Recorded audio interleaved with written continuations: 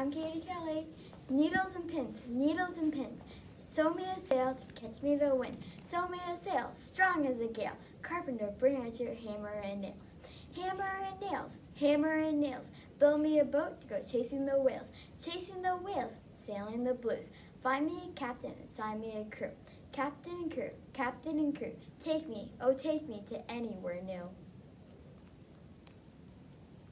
Hi, my name is Annalise. I'm making a pizza the size of the sun, a pizza that should weigh more than a ton, a pizza too massive to pick up and toss, a pizza resplendent with oceans of sauce. I'm topping my pizza with mountains of cheese, with acres of peppers, pimentos, and peas, with mushrooms, tomatoes, and sausage galore, with every last olive they had at the store. My pizza is sure to be one of a kind. My pizza will leave other pizzas behind. My pizza will be a delectable treat that all who love pizza are welcome to eat. The oven is hot. I believe it will take a year and a half for my pizza to bake. I hardly can wait till my pizza is done, the wonderful pizza the size of the sun. Hi, I'm Yalama. Here's Maple Marble by Sherry Finch. What if there was a purple planet with purple people on it? What if those purple people play whatever purple way they want it? And what if everything is purple? I mean the whole purple world. And there's someone just like me, I mean a purple sort of girl. And if there's a girl, how purple would she be? Would she get in purple trouble? She would if she was me. Now this girl should have a name. What name could rhyme with purple? I must dream of a proper name. I've got it, Maple Marble. Now that I had named her, I must dream of what she'd like. Would Maple Marble ride up on her purple motorbike? I think she might. Maple Marble's house is purple, so is Maple's hair. Maple Marble's unicorn was purple, a purple unicorn named Pierre. Maple Marble's skis were purple, so is she skied on purple snow. She wore purple goggles and shouted, "Yeah, here I go!" Maple Marble jumped purple goggles and skied on purple snow. She asked for a ski instructor for professional advice, and he said, "Slow down." Maple Marble's room is purple, so is Mabel's bed. She slept on purple pillows beneath her purple head. She wore purple dot pajamas and purple polka socks. She had a purple teddy bear named Snicker Knicker Box, and he snored. Even though Maple Marble has to close her eyes, I wonder if she dreams of distant skies, or perhaps she must dream of a world she's never been, of multicolors she has never seen. Or perhaps when Maple Marble dreams of Gertrude Green. Gertrude Green's house was green, so was Gertrude's hair. Gertrude Green's cat was green, so was